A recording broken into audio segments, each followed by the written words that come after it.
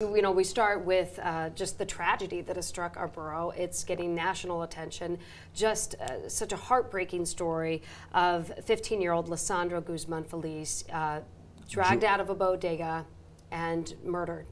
It was perhaps one of the most gruesome images that we have seen in a very long time. I think the last time I've seen something so gruesome, I said this before, was when we saw ISIS across seas behead people. This is something that no human being should go through, let alone a young boy, 15 years old. These are grown men, and we are outraged. The community's outraged, and we should be.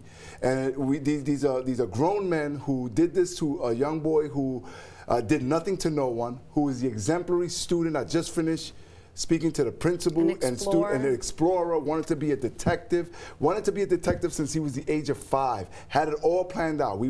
I was with the mother and the father in the apartment earlier today, and you know, we got to channel this into something more positive. We cannot allow for these videos and these images to define us as to who we are as Bronxites. You know, we know that life is not perfect here, as I say all the time. What we see is so many people out there on 183rd Street in Bathgate in the corner paying their respects. I was there with Congressman Adriano Espaillat earlier. We lit a candle. I just came from the funeral home, Ortiz Funeral Home, where the line is around the block.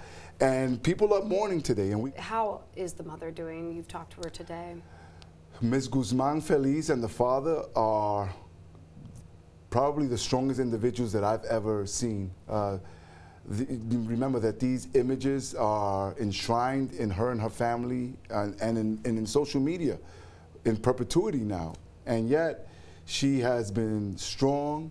She has been grateful and appreciative. She told me earlier today that the night that this happened, when she was in the emergency room with her son, that she thought she was all alone. And she prayed to God to help her with support. And she wanted me to thank the thousands, the tens of thousands of Bronxites. Today at the funeral home, we had folks online that came from Washington, D.C. So this has really struck a nerve. The way that this happened, to the person that this happened to the family, and her and her husband, they are just thankful, and they're gonna need support, she says, moving forward. When the trial starts, we have to make sure that we get justice for Junior. You know, as far as the and we will. Yeah, and as far as the suspects go, we've seen arrests in this. You know, we've heard gang ties. What is your take on the situation of gangs in our borough on this? So whether it's gangs or not, we have to ensure, and we'll talk a little bit about it earlier, later, that we start to address violent crimes, whether it's done by gangs, whether it's done by by individuals. With this particular gang, the Trinitarios, they're cowards. These are folks who prey on young boys and young women and try to either recruit them, and if you don't acquiesce, then they take it out on you and physically assault you. And in this case, these are grown men, pretend to be tough guys, who did this, who mutilated, butchered this young boy.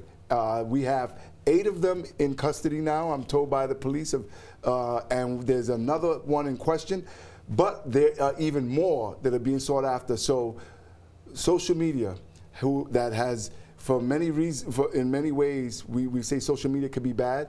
It helped out tremendously. It was used for positive in being able to identify these monsters, these animals, and we still need people to give us whatever, or to give the police whatever information they have, because we need to bring each and every single one of these animals, again, to justice, regardless of whether or not they actually did the stabbing, or they were inside of a car, or they knew about it and didn't say anything. We need to send a strong message that we are not going to tolerate this as a society.